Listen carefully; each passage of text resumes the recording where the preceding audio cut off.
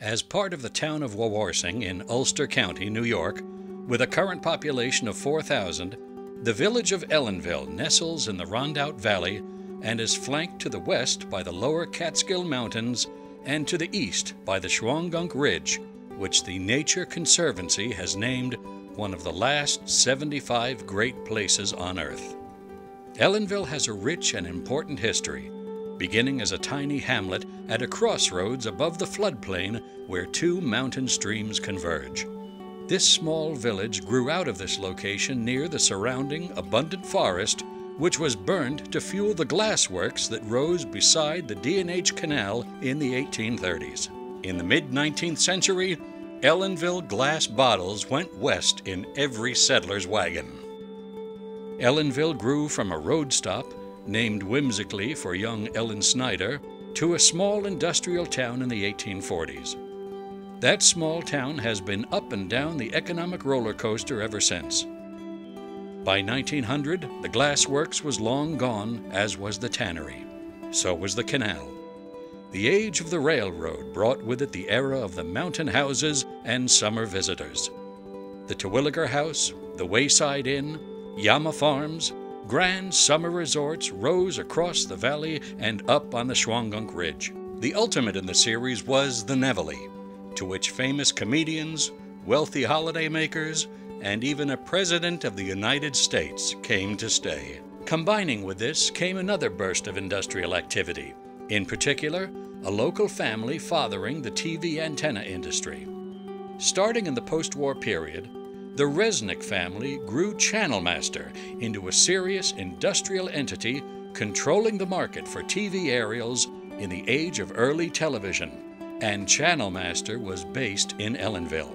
While that was happening, the summer resorts had morphed into the Borscht Belt. From the Nevele to Grossinger's, the area boasted dozens of hotels and hundreds of bungalow colonies that drew a largely Jewish population in the summer. In the era of cars with fins, when baseball still ruled the U.S. sportscape and Eisenhower was succeeded by John F. Kennedy, Ellenville was the most prosperous little place in the region. But the roller coaster continued on. In 1967, the great Wayside Inn, an anchor in the village's downtown, burned to the ground. That unfortunate fate struck so many great hotels in that era, and the rise of cheap air travel spelled doom for the rest of the resorts. With that decline came other jolts to the local economy. Channel Master was sold, and then the factory was moved to South Carolina and cheaper labor. Imperial Schrade, a famous maker of knives with a century-long history in Ellenville, took over part of the big factory, while an aluminum smelter soon occupied the remainder of the building. But the economy was now moving in a new direction. As shopping malls arose, first in Middletown, 25 minutes away in Orange County, then in Kingston, 40 minutes in the other direction, one by one the shops, the boutiques, the five and dime stores shut as their clientele was lured away. The village lost its glow, and the economy dimmed once more. The changing tastes of the 1980s and 90s completed the downward part of the cycle. The resorts died, even the Nevele eventually succumbed, and the bungalow colonies lost their appeal. Both factories closed too. Many of our unique historic buildings and our residential houses began to fall into dilapidation and disrepair.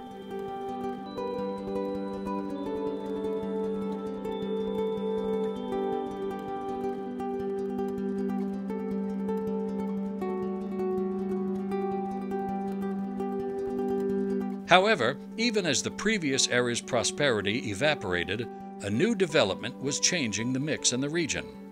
Weekenders, city residents eager to experience those same mountains, hills, and forests as their forebears, began visiting more. County officials looked south to the 20 million people living just 80 miles away in the largest city in America.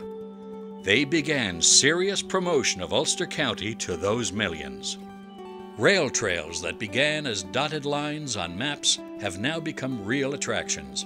Second home buyers became an obvious part of the population, and to serve them, restaurants sprang up, and Ellenville developed a whole restaurant row.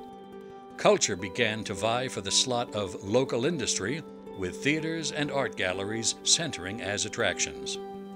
That change has focused minds on the big gap in the local hospitality industry: lodging. There is precious little in the way of overnight lodging to be found. But the area needs a motel or a hotel, which can be an expensive proposition. And as can be seen, the existing motels we do have are in urgent need of an HGTV hometown takeover makeover.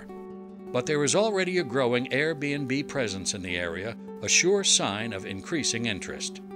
The natural beauty of the Shawangunk Ridge and the Catskill Mountains are drawing visitors on an upwards trend. With help from the HGTV Hometown Takeover team, Ellenville would be poised for another upswing on the roller coaster. Because Ellenville is a real place with a passionate and proud community. It has shops, restaurants, Shadowland stages, parks, and looming above it, the Shawangunk Ridge. People who might want a walkable weekend home, with great hiking nearby and shopping, groceries, theater, and even a Walmart, can find all this and low real estate prices too. Meanwhile, some of the weekenders are turning into weekers who live here and go to Brooklyn on weekends. A new era is dawning, and Ellenville is ready for the sun. Hi, my name is Jeff Kaplan, and I'm the mayor of Ellenville. I would just like to thank the HGTV Town Takeover team on behalf of myself and the village community for taking the time to consider our submission. Thank you.